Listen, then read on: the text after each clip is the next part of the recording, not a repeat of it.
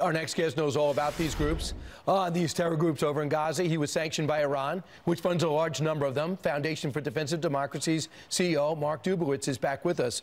Mark, first off, the 10-month-old handed off with the 4-year-old. Just think about that next time you watch these protesters out in the streets for that cause.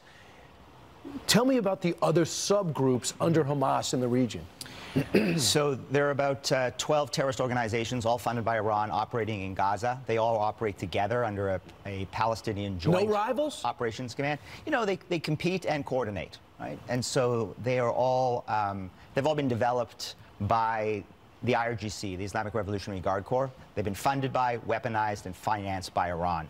And they're all operating in Gaza, and Hamas is playing this shell game by claiming that the hostages aren't in its control. But clearly, it's in control of Gaza, and it's in control of all these terrorist groups. So they get an extension on the ceasefire or the pause for every 10. You give me 10 hostages, you get another day. Give me 10 hostages, get another day. Oh, when it comes to this 9-month-old, 10-month-old, we don't know exactly where he is. That gives you more of an extension unless you don't care about children. That's how they want to play it. Just to give you an idea of some of these groups, one's called, broken down, PLFP, founded in 1967, designated a terrorist organization.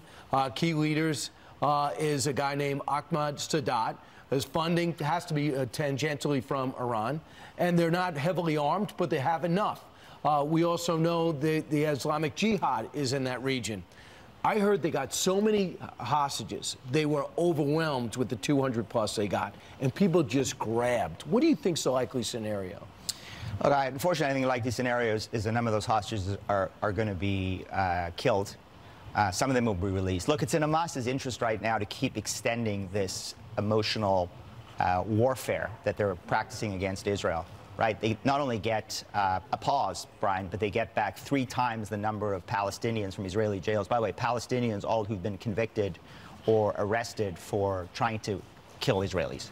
So right. it's a great deal for them, and they want to extend this to a permanent ceasefire. Then they can emerge standing and the winner of this. Let's stick with this for a second. Iran is behind all of this. Yesterday, they buzzed the USS Eisenhower with a drone. We just warned them. We let that drone go back. Number 2, the Houthi terrorists over in Yemen, that is financed by Iran. Hezbollah financed by Iran.